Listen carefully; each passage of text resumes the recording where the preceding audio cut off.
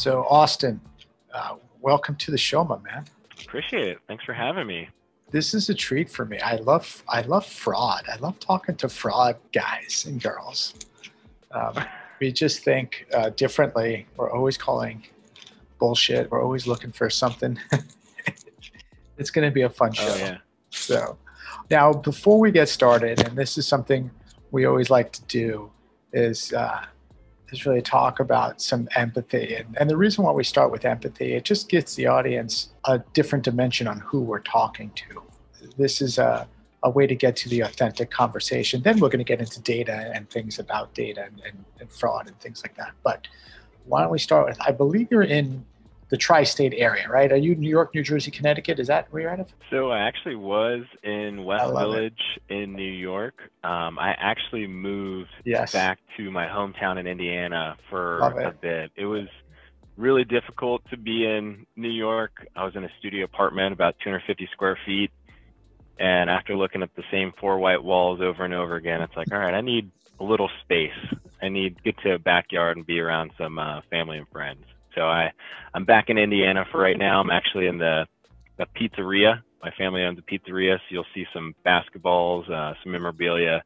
So that's where I'm currently at right now. There's a lot here, so we're going to take it very, very slow, all right? Because I've done hundreds of podcasts. You're one of me. You're one of 3 people I've spoken with that have done an exodus. So there's a lot, okay? There's a lot that I want to dig into. So one, I did the exodus from San Francisco to Miami. So I'm with you on the exodus. What month did you just say, I'm out, I gotta go? What month was it? I think it was May, because it was, New York was an apocalypse. Like, there was nobody in Times Square. There was nobody at the World Trade Center. And I was like, all right, I think it's time to get out and go and to go somewhere else and just to be around people. And I don't know, COVID just creates a lot of space and makes you second guess everything that you were doing before. And it's like, do I really want to keep doing this, or do I want to change things up and try something new? So that's I think what COVID brought. So it started, I guess, it was March, April. I think April is when, I was in San Francisco. We shut down or went self-isolation in February. That's late February is when, like, I think Google, Stanford, Facebook started doing it. All right, so now you have the opportunity to pick anywhere, in theory, right? Where's your anywhere? So your anywhere was home. Yeah, I actually went to Austin, Texas for about 3 months. And I stayed there for a bit, and then I decided, I was like, you know what, I'm just going to go back with my family and spend some time there. And now it's like, okay, what's next? Exactly. Where am I going to go next? So, yeah. We're going to be friends for a long time. I get you.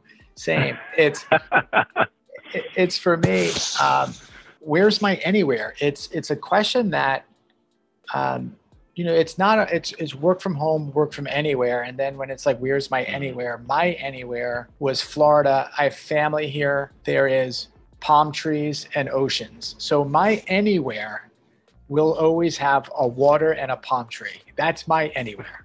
Right? Yeah. And I agree with when else, I'm not trying to make light of the tragedy and the pain, but when else can you spend time with your family when you're not flying in for a funeral, when you're not flying in to pick up the pieces? So here you are with your family for a few months. I don't know if your family's sick and other things. I hope everybody's healthy, but on a broad stroke, you're able to spend time with a loved one, not coming in and out because of a tragedy. That to me is lemonade, and that's to me what I take back on this. And what are your thoughts? Yeah, I think that's incredible too, because it's like you get to create that space rather than getting thrown into it too. Yes. So it's like, what kind of feeling do you want to bring home? And I think that was just nice for me, because I went from Chicago to New York, and then spent time consulting, so I was all over the place. And it's like, I haven't felt connected to my mom and my brother and my sister in such a long time. And it's like, now instead of coming home, like you're saying, for a tragedy, or you're going back home to try to fix something or, support people, now it's time to actually have fun and enjoy the company and, create a sense of community rather than trying to, pick up the pieces and really try to fix things. So it's nice. It's a nice change of pace, and it's nice to be in that environment too. Yeah, and actually, you said something that I didn't think about on how I phrased that question. It's also when you're coming in to pick up the pieces, you're not coming in on your schedule. You have your week set up, and then a family member calls you and it's like, you got to come home. So it's like when you get brought home for that reason, most of the time it's an unexpected. But yeah, this one we're able to come back on our time and work on work where even our boss, coworkers, customers are also more flexible. So even the time you're spending with your family is also dimensionally different, because the workload and we'll get the work done, but there is this part of, okay, everyone is kind of figuring this out, so I can kind of spend some time with the family and get the work done. That's what I'm seeing. Are you feeling the same thing? Yeah, and I think people are just happier. I guess it kind of goes in two different ways. It's kind of like that mental toughness and having empathy and being connected to other people, and to have a routine and not have attachments to work, because then work becomes your identity. Right. And so you can't stop working. I've seen that at my current job, where people are on from 8 a.m. till midnight just because they don't know what else to fill their time with. And so Corona is like a blessing and a curse in some ways. It gives you all this extra space to do with it, but you got to put something in there. Otherwise, your attachments and your old identity just takes over, and it tries to fill up that space, so you have nothing there. And so I think it's really important. It goes back to like the routine and mental toughness and checking in with other people, and having empathy there, and meeting people where they're at, talking to them, understanding and listening, rather than just assuming what's going on with their world. Yeah, so it's absolutely. I think there's a lot of great stuff there. And I still have more questions. So great. Now, what did you take from New York, and what did you donate? Right? Are you going back, or did you just know it all? Because then I'll share my experience, because so now we made the decision. We're going. We're nomads. We are going. What do you take? What do you not take? I threw out everything. I threw out my bed. I threw out my couch. I threw out my kitchen table. I think I took just like my computer, my laptop, the electronics, and a yoga mat. I think that was about it. It was like the essentials, like what I want, and then everything else was just extra. Throw it away, get something new, and start over and start fresh. What about you? Well, we're brothers from another mother. Like, I get you. I totally get you. So I love it. So for me, I figured I was going to go to Miami. So what I did is, you say I threw out some, but I donated my entire closet. I said, That's awesome. I'm going to start fresh. That's one. Furniture donated, sold, or just left. I have a bunch of flat screen TVs I've sent to all my brothers. I was like, who wants a flat screen TV? I'm taking nothing. They're all being shipped. I get to Miami, and I just went on Amazon, and I just was like, let me order bathing suits. Let me order like swim shirts. Let me order shorts, because I figured I was going to be in a different atmosphere. Then there was something really cathartic of not having things. Like, did you have that feeling where you're like, my whole life is in a suitcase and it feels great? I actually lived in a suitcase, because when I was in Texas, I just basically took my suitcase with me, and that was it. And so even during COVID, I actually tried to stay with my current partner at the time. Good. And so I was honestly living out of a suitcase for 6 months. And now having a closet and all this other stuff, it feels weird. It feels like, all right, I have all this extra, I don't want to call it baggage, but all these different things I got to take along with me. And before, like when I had that, it was just so freeing, because you just had the essentials. You only took what you wanted to take with you. And it was a conscious choice for each and every one of those. I know, and maybe for guys it's different than girls, but I have three pairs of shoes. I've got my nice sneakers, my workout sneakers, my beach sneakers. It's like, it's amazing when you really think about like what you need and how you can live.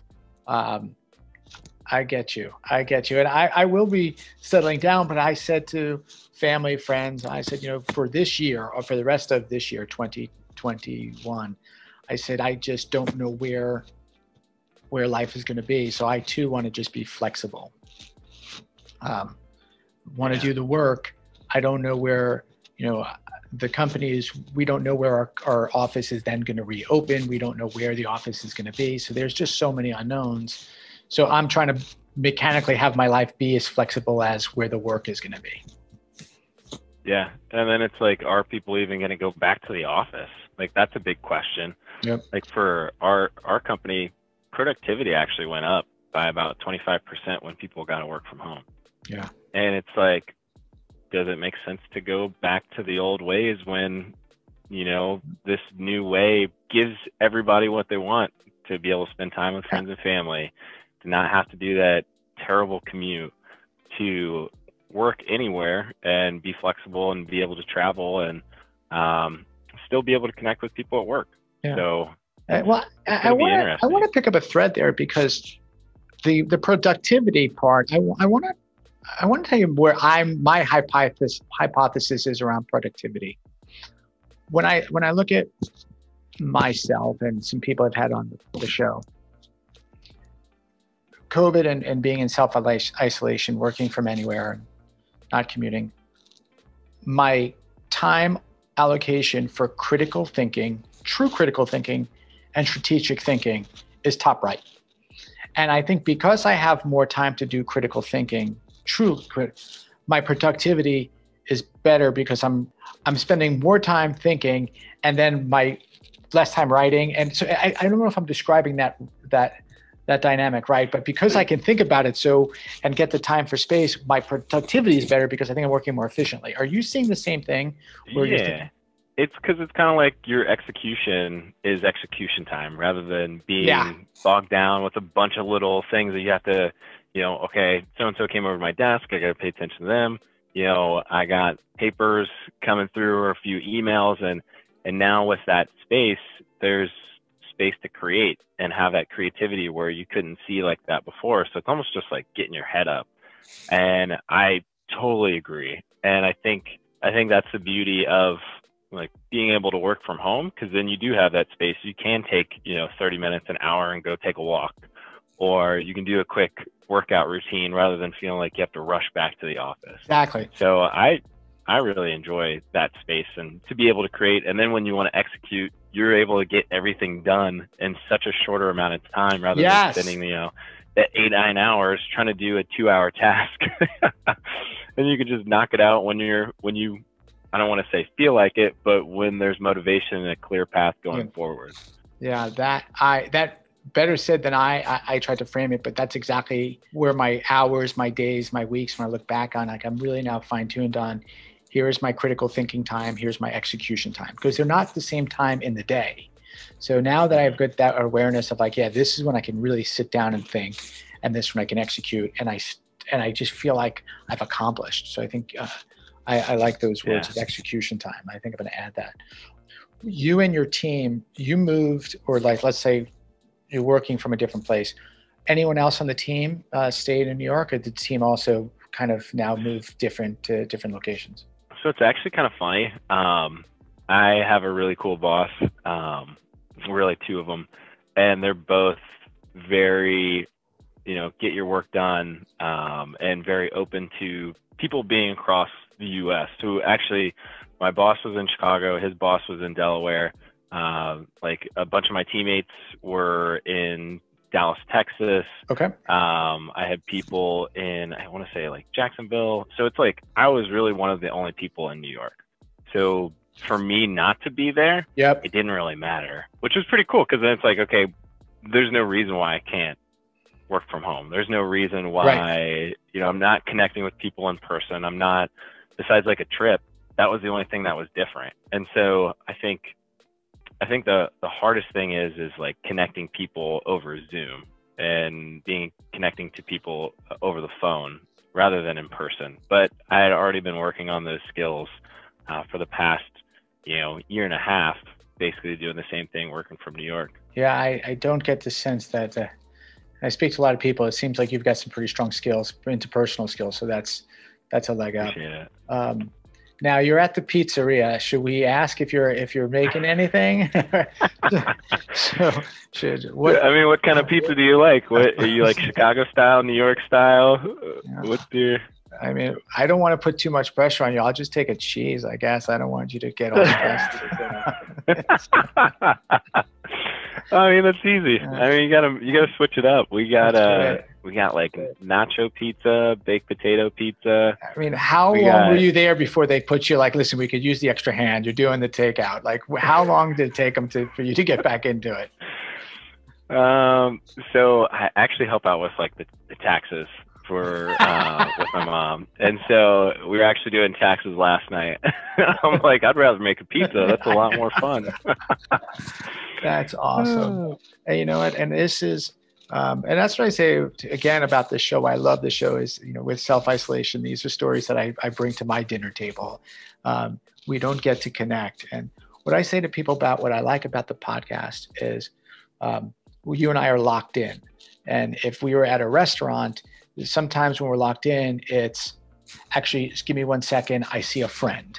Right. So now I go see the friend, and then you get back now and you're on your phone, you're doing something else, or waiting for a check or phone rings. I mean, so for me during self-isolation, what has been a nice I didn't know I'd be podcasting, but to me, this was my hack to just meet people who like data and who are empathetic. That's why we get together.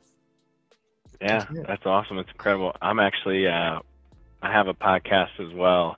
Tell us about it. Yeah, it's called Your Pursuit of Wellness.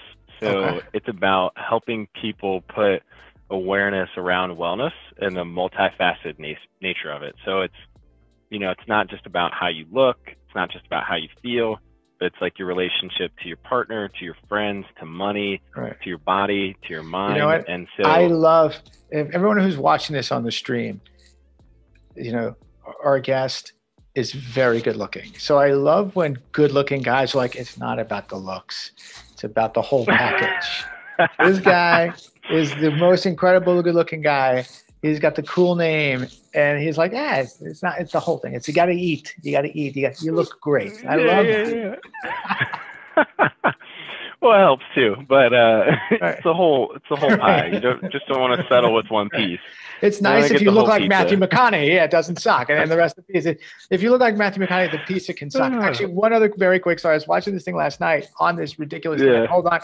They said they had Bon Jovi, all right, who a great looking rock and roll guy.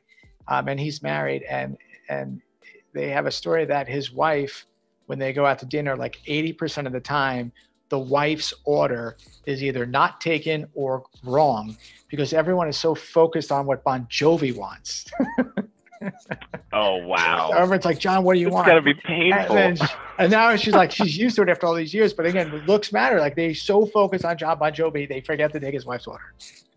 Yeah. Oh my gosh. If I was her, I'd just write down my order. It's like, take this. Because I know you're going to forget. Right. John Bon Jovi, right. Everyone's like, it's on, don't screw up his order. All right. So sorry. So health, wellness, and yes, good looking. Go on. Let me hear it. Yeah. So basically, because I think that's the thing that I realized from like COVID, it's that it's not just one thing. It's not just like your job or your profession. It's like your routine, your ability to go work out and how you treat your body. And it's your own pursuit. It's not just following somebody else. Hey, somebody did a bodybuilding competition and I'm going to follow their, workout routine. It's like coming up to what fits you, your body, and your lifestyle. So that's what I've been working on and bringing on different guests. And I think that's the coolest thing is being able to connect with people and hear their story too. Because everybody's got a different story. And I think it's awesome during COVID because a lot of people just want to overly share. They're just ready to talk to anybody that's ready to listen too. Yeah. And are you doing, because I want to add a link to it, are you doing video or just audio? How are you setting up your show? Yeah, so currently we got the first season out, so it's on YouTube, and we also have it on Spotify as well. So yeah. And how long did it take you to really find your voice? Because again, I'm new to podcasting. This is not my background. This is not what I went through. This came out of just self-isolation. Like, how many episodes did it really take you to be like, I can do this and this is my voice? Or are you still trying to figure that out? I think I'm still trying to figure that out and still trying to find that balance. Because when we look back at our first few, those were pretty rough. I know, mine too. And so I'd probably say like episode 5 or 6, the voice started and the balance started, but I think it's still finding it and fine tuning it. So What about you? It was episode 8, so we're close. After the 5th episode, I was like, I like doing this. I didn't know how long this would go, right? So we all have been on social media. We all know that we either like tweeting or like being on Instagram, and you can keep with it. This one was like, wow, I'm having a lot of fun. I could do this again. So that was after the 5th one. And then after the 8th one, I was like, okay, like I got to work on like my eye line. I have to work on my lighting. I need to work on better questions. I need to work, like, I think I was like moving my head a lot or like moving it. So like all of a sudden, like everything just started just to be like an art form. I started to study up and look at things and just work on my video game. And it's just been a lot of fun of just learning this new skill. I look at it as just a craft. And then after probably like the 10th or 15th, I started just to re-listen to Joe Rogan and re-listen to Howard Stern, not as the shock factor. I just want to watch them as like an artist of like, how do they break into a conversation? How do they move a conversation? How do they bring their personality? So these are things that it's a long line of how to learn, but that's things that I've started doing. And what about yourself? How have you tried to perfect the craft? I think it's just like, it's kind of like, playing a sport. You watch the tape, you watch yourself, and you take notes. And because I talk with my hands a lot, and that is very distracting when it's on a podcast. It's the little things like that you're talking about that I think are super important. And then it's about like finding a rhythm. I got one of these. Like another person. I got one of these. A stress ball. So because I did the same thing with the hand talking. So like, you know what I mean? Like I'm so with you, brother. Like I have this because I'm the same, just talking with some, like if I don't, have to sit on my hands or do something, or as if not, I'm like, hey, this is a great idea. Oh yeah. No, and then it's like the balance too, because you have people that'll talk a lot, and then you have people that don't talk at all. So how do you navigate both of those types of conversation? That's what I'm still working on, I think, the most right now, because you never know what type of person the person is until they get on camera. Like people that I know to be very social get really shy, and other people that I, think that are shy get super social because they're talking about a topic that they absolutely love. Yeah, definitely a craft and an art. Yeah, I agree. I think people that really perfect their video presence, perfect content creating, I think become more valuable employees also, because we are amplifying our brand, amplifying our work. We're going to be found more. We're going to be asked to speak more. I don't know where it goes, but I think this has been something that during COVID has been an upskill. That's what I think. Yeah. An unintended upskill, but I feel like I'm much more comfortable on camera now because of all the podcasts than if I was just working remotely. What is your thoughts on comfort level? Yeah, because then you just kind of hide behind the computer screen, and I think this puts us in front. Yeah. And it's uncomfortable, especially for the first few. But once you get that rhythm and you do it enough, it's just like a muscle. You flex it enough and you work it enough that you just get used to it. It's normal. And I think that's the coolest thing in being able to express yourself without having body language. I think that's huge, because if you can express yourself and create a brand just from your voice and eye contact, I think that's pretty powerful. No, absolutely. Yeah, this has been fun, man. We'll meet. I just don't know what city. Like it might be Miami, it might be Vegas, it might be LA, it might be New York, but we're going to stay close. So this was a lot of fun. Definitely. Easy to see why you're successful. You're an outlier on your personality, your thinking, and you play in the data security world. How did you find data security and fraud, and where did that come from? I just lucked into it. I think my network and my relationships really brought me into it. I was doing consulting for the longest time and working with data and analytics, and one of my buddies was like, hey, I'd love for you to come work at the Fraud Fusion Center at Citibank. And I took him up on it. I left Chicago and I went straight to New York and New Jersey, tri-state area. So it was I think it was a lot of fun. It was a great transition, and I love fraud because it changes like all the time. So you got to think like a fraudster. You got to think like a bad guy, and try to get in the head of them is not easy. It's not, all right, I got to get people to open this email. How can I create an algorithm to do that? It's like, what are they doing now? And then what's next? How can we stop them next? So it's great. It's a lot of fun. Yeah. It's the thing about fraud is no matter how much time we put into it, I feel like sometimes we're always behind. For someone like me who enjoys sharing information, and my ideal would be to have just one password because I can't remember all passwords. And we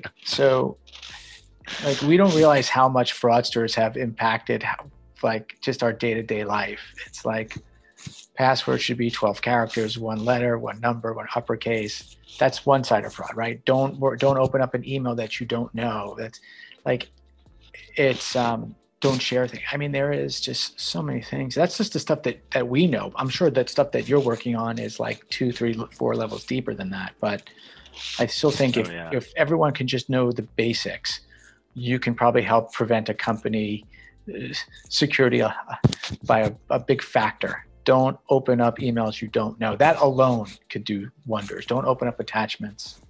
So what is, the lowest hanging fruit tip that you can share with the community for fraud protection? Like, please don't do this one thing or two things. Is there?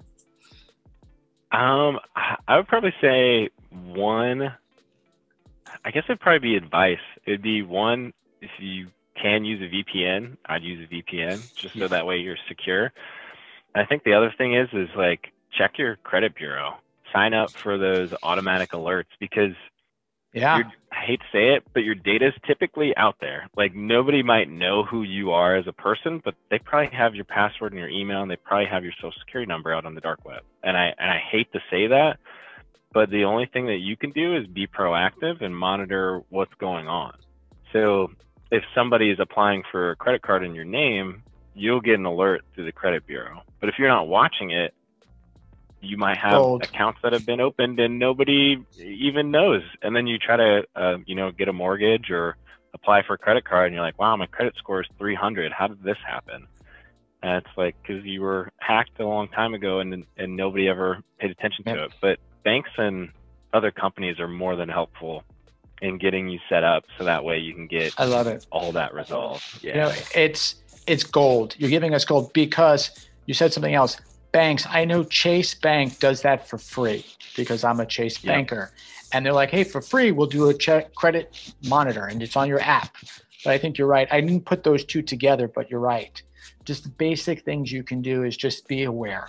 Be aware that, let's understand that there's a good probability that your stuff is out there. They might not know you, but the number's out there. So if it's out there and we just have a little bit of indication, we can get ahead of it. Yep. The banks want this. Yeah. It's great. No, I think it's, and the VPN, I agree. Yeah. I agree. Yeah. Banks just want you to be secure, at the end of the day, like, it helps them to help you. Exactly. Exactly. Well, this was a great podcast. And at the end of the podcast, I like to introduce people to other members. So I try to introduce you to like 3 to 5 people that are part of the community, because then it helps strengthen the community bond and friendships. I always feel like once the work gets back, I don't know what the community looks like, but the friendship should last well beyond this time. Is there a sector? Is there a background, who would you like me to connect you with? And this is, you don't have to take these connections. They'll come through LinkedIn, but it's just a way to build you into the community and feel connected. Yeah, I think somebody in the fitness and wellness background in area would be really cool. And then even like coaching. I think that's something that I'm starting to get into as well, whether that's like life coaching or executive coaching. With somebody with like that background would be very interesting to get to know as well. Oh, happy to. All right. And this is the Data Standard. We're sponsored by Pandio. We thank them for their support. It helps us scale and meet great people. So I appreciate Pandio. And Austin, thanks for hanging out with us on the show. Yeah, of course.